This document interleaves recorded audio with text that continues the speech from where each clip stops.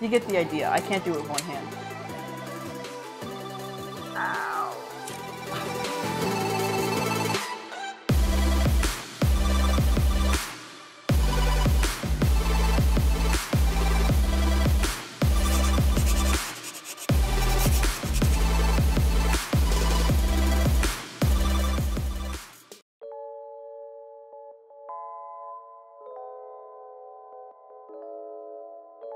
Welcome to the workshop. Welcome back to the workshop. Today we're going to be talking about the Mark VI. This is a really long-awaited video. I'm finally making an update video on what I have printed, what I've been doing with the Mark VI. And this might be a long one, so sit back, grab a snack, take your socks off. What? Just enjoy the video. I don't know if it will be long, but I feel like it will because I have a lot to talk about. So first I have something in order to talk about. As you can see, this is not my normal recording space. I recently kind of took over the basement. So this has become kind of like my recording room. So you'll see a lot of review videos and bigger update videos down here, just because there's more space and just, yeah, it's a little less crowded than the workshop upstairs. So get used to seeing this space. I'm gonna decorate it back here. Don't worry, it's gonna look less pathetic very soon. Let's get into the video. So first things first, we have my Mark VI helmet. This was the first thing I actually finished. Because I like to jump the gun and I like to do stuff like this way before I even start the whole build. Don't do this. You want to make sure it fits first. You want to make sure it works with everything. Don't jump the gun, even though it is fun and I do it a lot. Don't take my advice in this sense. But yeah, this is, I've talked about this a lot in my Instagram posts and probably on YouTube. I don't remember if I have yet, but this is my crown jewel. The shine alone on this thing is incredible. I actually kind of stole Frank's painting technique, which you can find on his Instagram, but I'll talk about it here as well. This is a, okay, so I started with a chrome base coat. Right off the bat, I'm gonna tell you not to do that. It brought up a lot of painting issues down the road. This red flakes off extremely easily because of that, so don't do that. But I did a chrome base coat with gold on top of this exact gold, and then I hit it with Duplicolor Metal Cast Red. And this stuff, you can't go wrong with it. You want to spray it in really light coats. I do have some drippage, is that a word? I have drippage, dripping paint drips along the edges of the helmet because I think I went a little too heavy, but I also had some painting issues due to the chrome coat.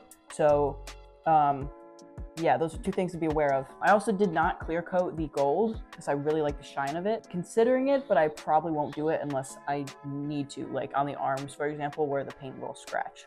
And then I went over this with airbrush. I do have some clips of this I'll put over this video while I talk about it. And I was planning on making a whole helmet video, which may come after this because I went over like motorization and stuff. So keep an eye out for that as well. But yeah, I airbrushed on the battle damage. I pre-modeled this in Blender. This is Jack 3D on Instagram. This is his model. It's a great model. And then I also cut off his chin. So this piece right here will move. And I'm working on the mechanism for that. If you can tell, you can look in, you can see there's a servo right up here. And I'm starting to work on, you can kind of see it, but I'm working on a hinge system. It's all motorized except for the chin, still working on that. The lights work, and there's even, there's two lights right up here. So when it closes, the lights turn off, but when it opens, there's a light, which I think is kind of cool. It's kind of a unique touch. I haven't seen many people do it. Something you may have noticed that is uncommon for my helmets so far, this is not an independent helmet. Usually helmets like my Mark 46 and my Mark 42, they have their own boards in them. This is completely dependent on my Jarvis system, which is why there's so many wires hanging out of this thing. It plugs directly into the Jarvis, which will be held in my chest. So it's gonna be a whole complex system, and I'll talk about that in a little bit, as well as point you towards some of my other videos that talk about this. Yeah, so it's a doozy. I also haven't attached the back plate yet, so this is just kind of hanging here. So now we're gonna go to the neck. Iron Man necks suck. I hate this thing. If you saw my test fit pictures, if you saw the video, you can tell this thing is causing me a lot of pain. This is a neck brace. This is not a neck piece, it's a neck brace. I can't move my neck, can't turn my head. It's like right up to my jawline, stabbing, and like skin tight. This is too small. I will be reprinting this. I will also, I'll be cutting along those individual lines, and I'll probably be hinging it in some way. I'm thinking elastic just because I don't want to go crazy with the design aspect of the neck. I don't want things stabbing me in my neck. That's not ideal. So we're not gonna be doing that. It's just gonna be elastic and padding. There's also another piece that's supposed to come up on this back that I haven't printed yet, and I'm debating if I even want to print it because it doesn't seem practical. It's supposed to kind of fit in to the gap here. We'll see. I don't know. I might even just cast it out of rubber, which is another thing I'll be talking about soon. Just wait. I have a lot to talk about. So now we're making an even bigger jump. We're talking about the chest plate here. Everything you see right now is detachable. It's all just taped together for test fit purposes and just like placement. I was messing with it for motorization, fitting, and just seeing how everything fits together. But I'll take it apart really quick so I can show you what's going on here, because it's kind of crazy. I'm not saying like, I'm not trying to brag by saying it's crazy. I'm saying it's literally crazy. Like, this is a disaster zone right here. There's so many things going on. I don't even know what I'm doing anymore. It's okay. Everything's fine. Oh, shh. Okay. Don't say that. That's a bad word. What is this? What did I do? What did you do, Kira? All right. So, chest plate. So, situation with this. Originally, there was supposed to be more of a backing to this hole, and I modeled it weird, like I sculpted it, and so the mesh didn't exist, basically. It was just a mesh. It had no depth. Now it's just a big hole, which honestly I don't mind because it kind of shows like the inner details through it a little bit more, and I can play with like lighting. Like I can put some LEDs in there, which I plan on doing. If you look right here, here, and here, those are holes, and they're also identical on the other side. I'm going to put LEDs through those. They're going to blink and flicker and stuff. And as well as there's a little reed switch right here. And that's going to have, there's going to be a magnet on the inside of this plate. So when I put it on, it's going to hit that reed switch and the lights are going to change or turn off or whatever I program them to do. So it'll be like a really interactive suit, which is what I really wanted my Mark 42 to be. Unfortunately, it didn't really work out. So perfect opportunity. So with this panel, kind of took some liberties here while also trying to stay as true to the design as possible. You can see all the sculpted details, the holes, as well as like the dents and stuff, which I could have heat formed in, but I just kind of wanted to play with Blender. Blender's fun. This is acrylic plastic. It's frosted, so see how you can kind of only halfway see through it. This is not enough to diffuse the arc reactor light. You can see the circle, and I don't really like that. So I actually have some, I don't remember what this is called. Future Kira, can you please edit in what this is called? Thank you. But this is gonna help diffuse it. It's just gonna go right behind it. Also kind of makes it look more like a frosted glass, and I kind of like that. It still doesn't diffuse it perfectly, but it's a little bit better. I've had people DM me and tell me to put like an, what's it called? EL panel. To put like an EL panel on the inside, or put like lights on the top. And while that's a really good idea, I don't want to do that. It just feels, it doesn't feel authentic enough, if that makes sense. Like I really want it to be lit by the arc reactor. So I think I'm gonna try to make this work, and we'll go from there and we'll see. So here is the main chest piece. You can see it's already one big piece, but it's not. That's the cool part. If you've been here for a while, you know I made that Mark 42. You know I really like exoskeletons. It doesn't feel right to not have any kind of exoskeleton. Like I know the inner details here, but I didn't model it. That's DO3D. So I need to do something, you know? So I'm creating like some kind of like, it's like a half exoskeleton. So right now there's only brackets on the inside. You can see, they're right here. You can see where they're screwed in on both sides. That way these panels are removable. You can see the screws. I think it not only doesn't make me feel better because welding these together would make me really nervous, but for whatever reason, if something breaks, and for like the coolness factor, I have like removable plates. But yeah, that's part of the design as of right now. Same thing's gonna happen with these armholes. I had to actually scale these a ton. You lose a lot of the design on the bottom, but I need more armhole space. Like, it fits all right. It's better than it was before. And then I also have these armhole backs. I haven't taken the brims off yet. I've been really busy, so I haven't had a chance to really work on this. It's scratching me. You get the idea. I can't do it with one hand. Ow. Oh, okay. So yeah, the armholes are gonna be screwed in to both this panel and this panel. And yeah, we're just gonna have a bunch of different like, you know, modular parts because I like that. That's cool. That's an Iron Man suit. In here, we have this beautiful arc reactor. Printed it on my King Rune KP6 mono resin printer, little plug. It's a great little printer. There is a missing little piece right here where it lifted, but I'm okay with it. I don't really care. That's gonna get painted silver when I'm done. The lights are already installed. It runs with the Jarvis. There's a plug in here that just plugs into the Jarvis, which will be mounted on the inside here somewhere. Still designing like a holder for it, but once again, still in the process of being designed. This arc reactor is removable. That's a staple in my builds now. I need the arc reactor to be removable. It adds a level of authenticity. But one thing before I put this away, just kind of taped all these pieces together, but you can see where they're sliced right there. I kind of sliced it along the same line as this line as well. You'll also notice out in the abs, it's all sliced down the side. So everything just kind of connects down that same line, nice and clean connection points. This will fit right about here. And this is where it gets really complicated, and we'll get into this like right now. If you follow me on Instagram and TikTok, you saw my posts about this. I believe I also posted it on my YouTube channel as well, a version of it at least. This is the mechanized missile pod system. You could see the flaps that I was just talking about.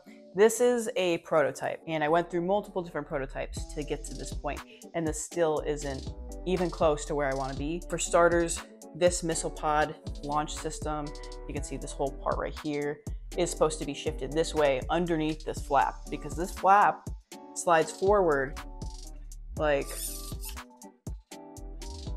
this to make room for this missile pod to lift up like this. It also does lift vertically,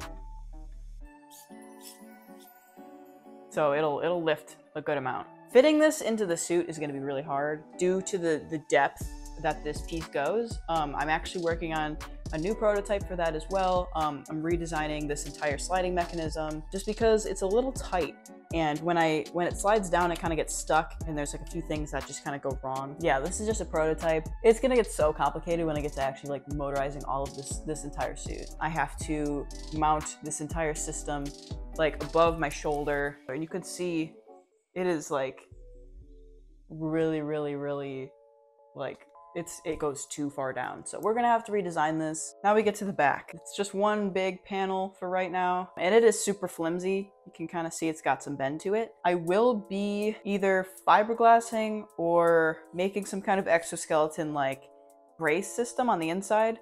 Probably actually both, but there will be some kind of exoskeleton system in this back piece because I also want these detail pieces to be modular. You can see the detail piece here. This is something I designed myself. If you get the DO3D model, it does not look like this. The entire back is one piece. The flaps are not cut out. While it is a pretty decent model, that's annoying. I did a tutorial video on how to cut these panels out. Put that right here.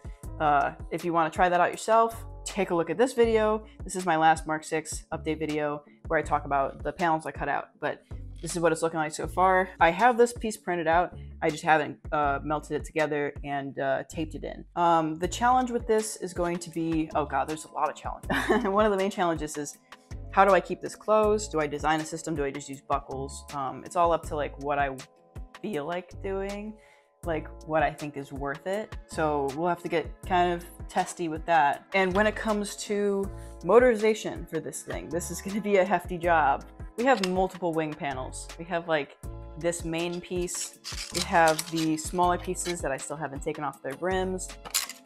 And then we have, you know, like the big missile flaps that come up, as well as the missile pods. So there's a lot to motorize in this torso piece. It's gonna be really intense. What I did was I started planning ahead. So there's these little, they're called tie rods, I believe. They're for RC cars for like servos. And they're like kind of like pulleys, kind of push-pull systems. And these tie rod connectors, these basically they come off. These little pieces right here. And what I'm gonna do is build like these little hinge pieces. So these will be the supports for the main back wings. There's gonna be 2 each, I think. There's also gonna be like these metal steel rods that help, that are like mounted to the servo at the top. So when the servo turns and lifts the wing up, it's gonna pull that rod with it and help pull these up. And then I'll use wing servos for the connecting wing that, you know, goes to the main wing. So it's really hard to explain. I don't have a visual yet, so I can't really show you what I mean. So hopefully that makes sense. All right, so now we get to the cod piece and the abs. So this is actually separate systems. You can see the strapping on the inside. This basically connects so it's mobile. That way I can kind of go like,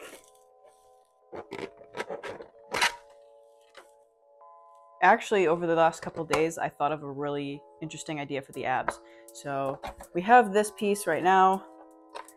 It's actually taped shut just because it's so like wobbly. The elastic and the Velcro will stay the same, but I'll probably make it go vertically instead of horizontally.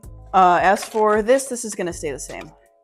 The one thing though that I want to change is the actual like front plate. So here's the front plate. You can see it's one piece, which is not what I want. Now originally I sliced these two pieces off and they're connected with elastic. This is not going to be stable when I'm like walking around. I don't want to have to be adjusting it. It's not going to look good. It's going to wobble. It's going to look fake. What I'm going to do is I'm going to 3D print and design in 3D print some kind of like hinge mechanism, like a sliding mechanism. So basically if I lean back, it kind of pulls like this, and then probably cut out this inset and just print like some flat panels that I can just heat form to the inside. That way it creates like a lip still. They're longer, so they cover more space. So they give me that overlap when they extend. As well as I want them to fold over each other like this, which I don't think is totally out of the question.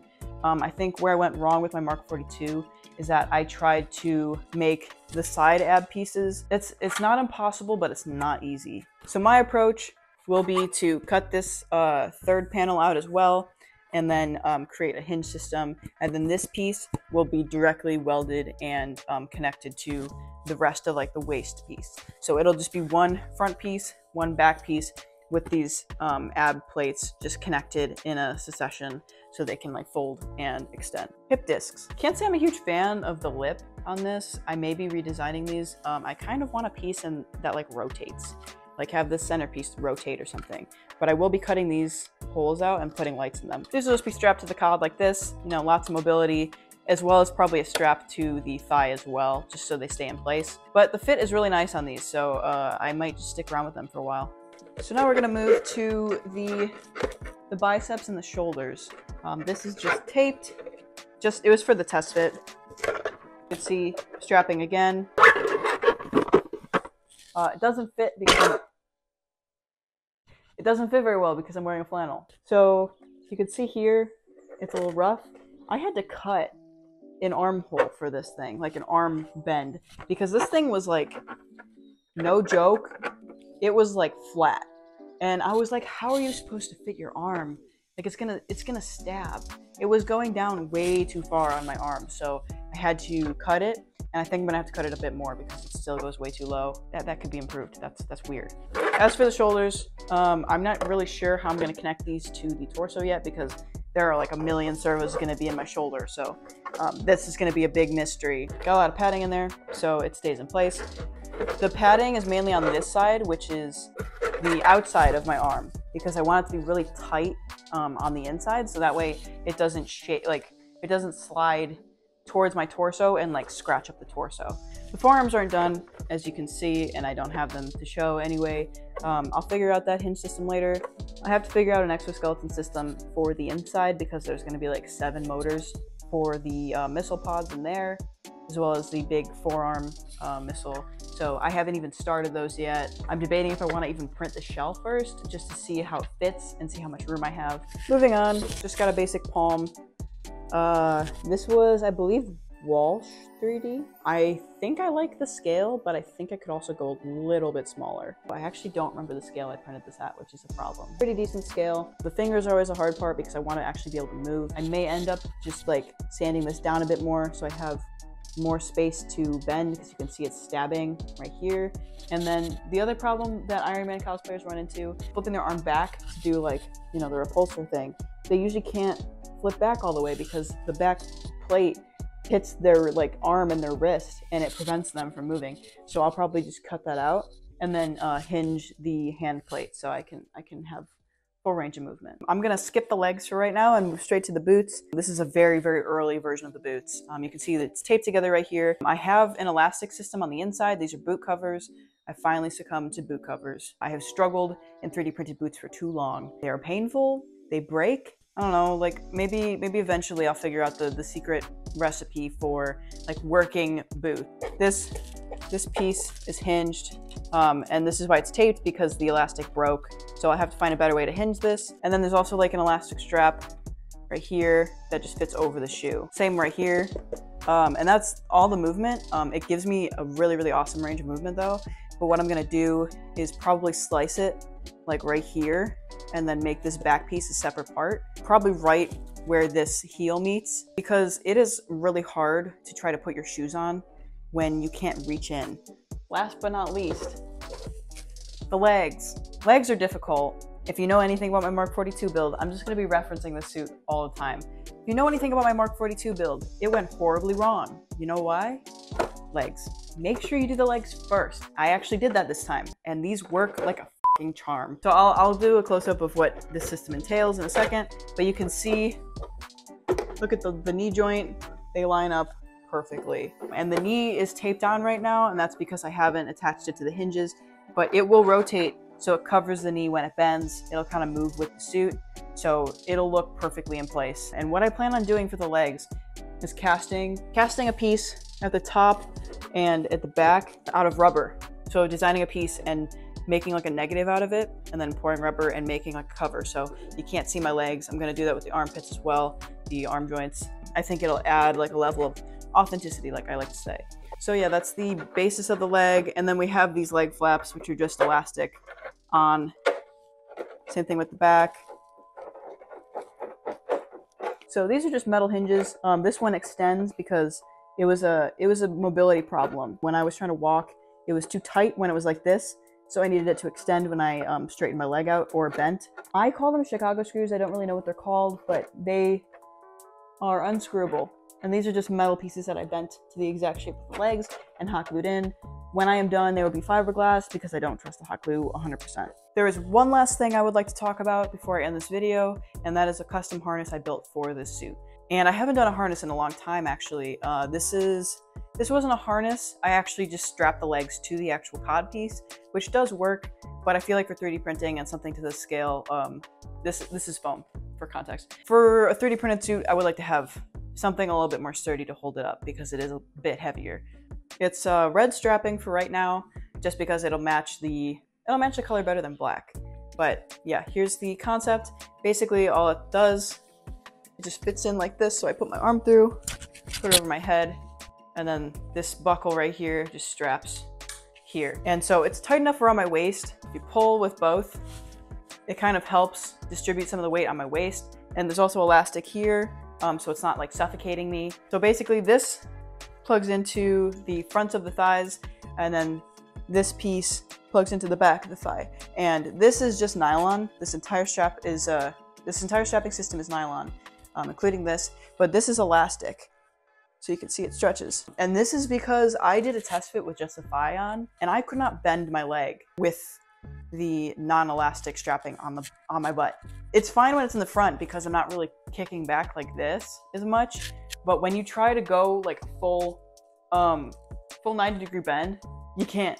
If I'm standing here and the thigh piece is on, see how it bends? See how I'm keeping my hand right here? It's bending around my butt.